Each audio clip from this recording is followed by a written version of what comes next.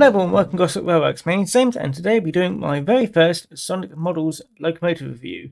This one being their very first tank engine, the GWR 5600 class tank engine. It looks very nice and it is fairly hefty, but let's get all the boring stuff out of the way first, which is the product code, which is, let's make sure it's all in focus. Can't read it on the screen because it's a bit small, but it is S2101-01A, just saying N, just to let you know it is N gauge. So class 5600, 062 tank engine in the BR lined green with late crest, and the running number of 5643, and also the product code again underneath the barcode. And that's pretty much it for the box. It tells everything else is generic. So I'm popping that there. Inside the box, you do get 4 things, one of them being the loco. You get a small detail pack, which has 2 sets of fake couplings, one of them with a free link coupling, and basically one pair with free link and one pair without free link. And also this little thing, which I've not quite identified. It's a little black thing. It looks like a toolbox, so you might be able to pop that somewhere. However, I don't quite recognise where that's meant to go. Haven't spotted it yet, but I'm sure it's meant to be somewhere. So I'll just pop that aside anyway. I don't fit detail pack stuff anyway. One bit of paper which tells you about where the DCC pin 1 location is, which would be the very most lower one over here. It's helpful to make sure you do know which way the DCC decoder is meant to fit around. So that's useful to know. I'll pop that up there as well. And then we have the final bit of paper. It's on one side, it tells you all the instructions, basically running in, minimum radius, fitting DCC chip, which I'll show you in a moment, and also where the screws are located and lubrication. On the other side, it has a very nice exploded diagram and also the warranty right at the bottom. I'm sure it's meant to have. Just seeing if it has anything about the that unknown detail thing, but I can't quite see it unless I'm being a bit blind and I just haven't noticed. So do have a double check with that if you do want to fit it. Let's see, check on how heavy it is, because it is a very hefty loco for how small it is. It is 46.5 grams, which is nearly double a Mark 1 coach, so it's very nice. Anyway, DCC fitting. Basically, you remove the screw at the back here. You can remove these rear pony trucks, and then you just basically lift it up. It's on a hinge system, so very useful and doesn't seem all that difficult to do, really. I won't be doing it because it'll be here all day, really. I did have a go at removing the pony truck, but it's a little bit fiddly trying to pull this out, but that's me trying to be careful. Anyway, on to the details. First of all, it's very nicely detailed. It has got a lot of riveting, which you can feel with your fingers if you just rub your fingers over it. Bit strange to say, but it does feel nice. It does have name couplings either end, so that's always a good thing to have. Has got all-wheel pickup, so that's the 6 drive wheels and also the trailer, the pony truck as well. It's a very interesting system which they've done. Technically this is a split chassis, but the pony truck does have 2 copper contacts which basically touch either side, so very nice to have all-wheel pickup on absolutely every single wheel. Like I said, detail is quite nice. No traction tyres, so all that weight is all you'll be getting for traction. Like I said, the tampo printing is clear and legible, and very neatly done on the lining. A little red spot for route. I think that's route indication. Just to let you know how. That's if I'll get it right. That for GWR, that's to let you know its route availability. The number plate on the back here, and also on the front. Shed number, have noticed one thing is that the green does seem darker than the usual Baltic green for BR locos. Other than that, it's very nice and quite neat. Does have glazing on all the windows, however mine was second hand and it is missing a bit of glazing on this window over here. Not sure if it's meant to be like that, however it is one thing which I have noticed, but like I said, mine's second hand and that might be the reason why it was a bit cheaper. But yeah, I'm quite happy with it. Handrails seem quite solid, which is very nice to see, considering the dapole handrails are very flimsy. So yeah, at least Sonic can get them quite firm. So that's not, you can, I don't want to say roughly handle, but you can at least firmly hold them. They do feel like metal, so that's nice. Cab detail, there's a little bit of detail, but basically there's a little, I think that's the brake spindle thing there. So yeah, that's slightly represented, and also a little thing over on the side. But since that's where the decoder lives, there's not going to be too much. But at least there's something. The brasswork, well, I don't think it's actually metal, but it does look very nice. It might be metal for that one. That, it looks like plastic. Yeah, that is plastic. But that does feel quite metally. So yeah, very happy with that. Under frame details, it's a bit sparse because it's well, it's end gauge, not really going to be seeing underneath here. I'll say that's made in China, so that's one thing. Yeah, it's got a fair amount of detail everywhere, and you'll be getting a better look at it in the close-up view. So yeah, I'm going to stop rabbiting on and yeah, show you on the turntable, and then we can get to see how well it pulls on my layout. So yeah, I'll see you in a bit. The GWR 5600 class is a class of 062 tank steam locomotive built between 1924 and 1928. They were designed by Charles Collett for the Great Western Railway and were introduced into traffic in 1924.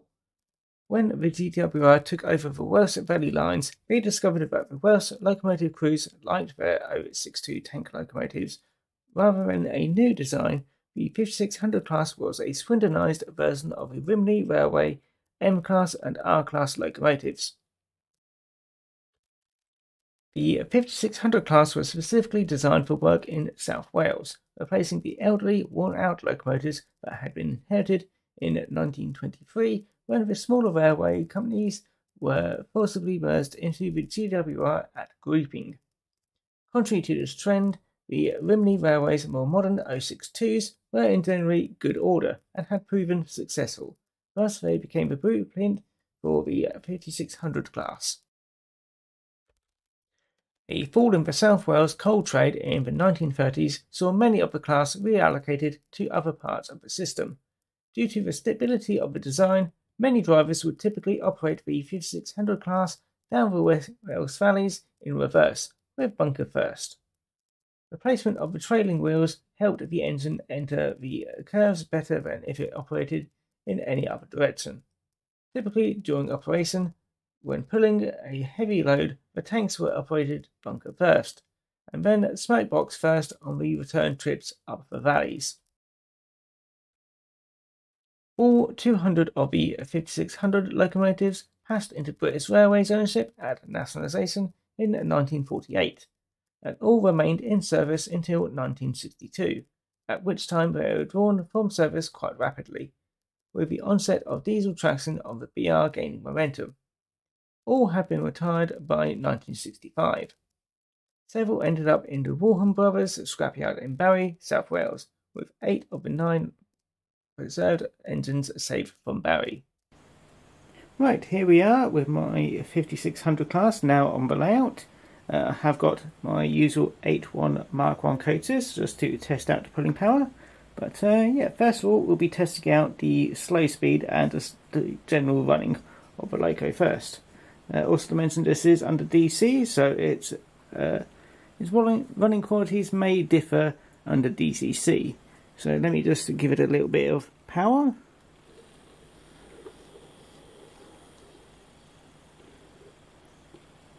It's not too bad. I seem a little bit uncomfortable at the slower speed. Let me test it in reverse.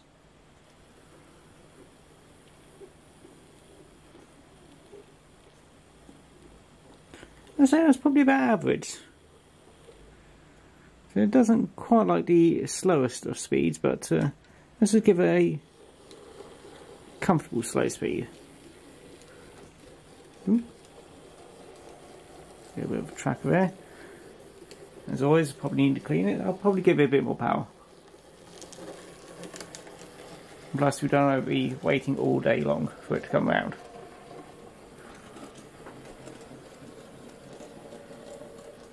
So it's coming out just about now. There we go.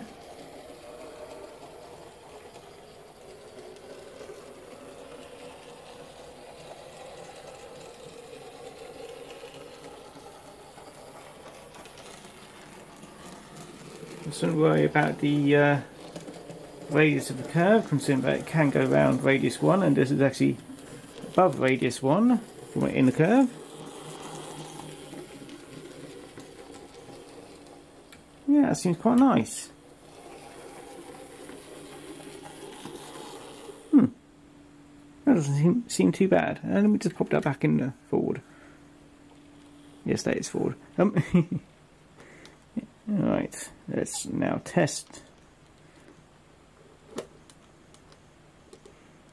It's pulling power, just making sure I get it on nicely. Let me just test that. Yes, that is. Right, now this is 8 Mark 1 coaches. Each one of these weighs 25 grams roughly, and that's just under, well, actually just above half the weight of the 5600. So 2 of these is just over 1 of these. So this is a bit over 5 times its own weight, which it'll be pulling now. So let us just see how well it couples. It's not too bad. I actually seems quite fairly good connection. Have a quick look. Let's have a quick look. You probably can't see all that well, but that is actually a good connection. So let's see how well it pulls 5 times its own weight. Down the straight, that seems quite happy. So no tracks and tyres.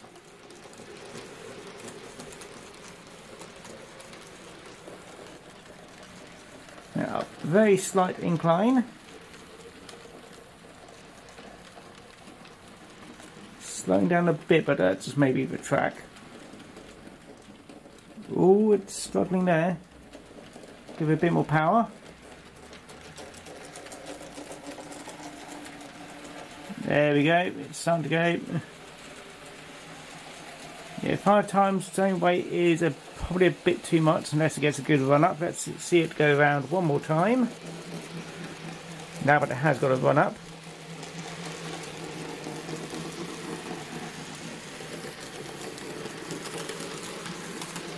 So, a bit more of a run up, there we go.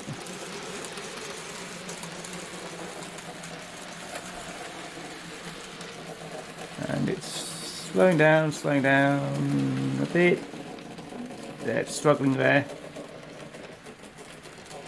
But it can just about do 5 times its own weight.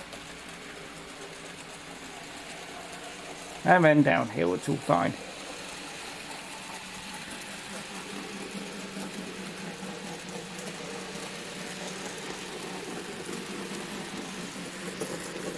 There we go. So that wasn't too bad. Probably take off 1 or 2 coaches and it'll be perfectly fine. But typically this wouldn't be pulling coaches, it'll be pulling coal. And, well, wagons full of coal anyway. But yeah, that wasn't too bad really. On straight, flat and level. Sorry. That's annoying me. But yeah, on the flat and level, 8 is perfectly fine. On a slight incline, maybe 7, maybe 6. Well, maybe 7 you'll be able to get away with. Any more inclined, I'd start considering lowering it down to probably 6 or 5. But it's not too bad really. And wagons do weigh a lot less than the coats. So, and if you're smart about how you're loading up the coal, you'd still probably be able to put a fairly decent length of coal train. So, yeah, it's not too bad. Now, about the price. Like I said, my one's second hand, so I did get mine for about £90. But the typical price of this is 100, and I think it's 110 is probably around a rough price, which you'll probably get it for a decently large tank engine. It's not too bad. Actually, I think the Terrier, not the Terrier, oh no, Terrier's not that expensive. The Ginty, which is a 060, equally heavy little locomotive. That's probably the next best equivalent. It's probably about 110 as well, so that's probably about a fair price really. And yeah, very impressed with it. And so for the first steam engine to come from Sonic Models, I do know that they have got some other one. I think they've got another one coming along. The I think the J50 is a Sonic Models. I do have to double check. Probably is, but yeah, very impressed with this. But do let me know what you lot think in the comments. Do you like it? Do you not like it? Or do you think it's probably a bit overpriced for what it's worth? Do know that some people have had issues with some of these in the past, but to be fair, people do have issues with some other locos which have been perfectly fine for me. But it just depends on really which one, quality control. But anyway, I'm going to send this off in its way, and I hope you enjoyed the video. Like I said, if you do enjoy it, feel free to like, comment and subscribe, and if not, well, I hope you enjoy your day anyway, and yeah, I'll see you all again next time. So yeah, take care now, and I'm just going to send it off in its way. There we go. May struggle a bit around the corner, but never mind. Anyway, see you again next time. Bye bye now.